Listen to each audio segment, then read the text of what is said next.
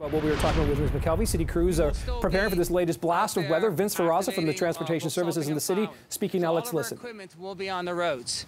So we ask everybody to please stay back of the equipment. Try not to pass them. These are rather large, unforgiving pieces of equipment, and it could be dangerous trying to pass around one of these plows or salters so quickly. So give yourself plenty of time. Drive according to the weather conditions. We're going to do everything that we can to apply some salt and plow the snow, recognizing because the precipitation is going to be changing so quickly, there's still going to be icy road conditions, and the sidewalks also will still be icy in some situations. So drive according to the weather conditions, drive slowly, and give yourself plenty of time.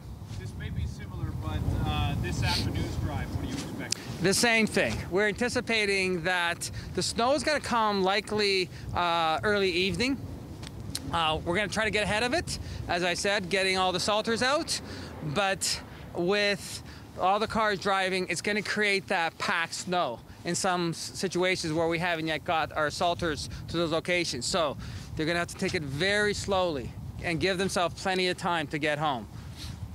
Do you expect this will be a multiple day clearing event, like it could be into the weekend before all the streets are cleared off? Yes, this is likely going to be a multiple day event. We usually do a cleanup period as well. So after we get through all of our rounds of salter, we're recognizing that there's situations where there's snow continuing to fall in areas, or where you have some windrows created by private operators or so forth, or for whatever reason, where the snow gets put back on the sidewalk or on the road or a bicycle lane. So that's where we then go back and we clean up those areas, and that will take us straight through to the weekend. Do you have an approximate number of how many crews you're going to have out there tonight? Well, we'll have over 1,100 pieces of equipment.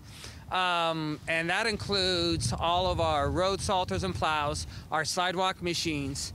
We also have dedicated equipment for the bicycle lanes and for our multi-purpose trails. So there's going to be over 1,100 pieces of equipment during this activation.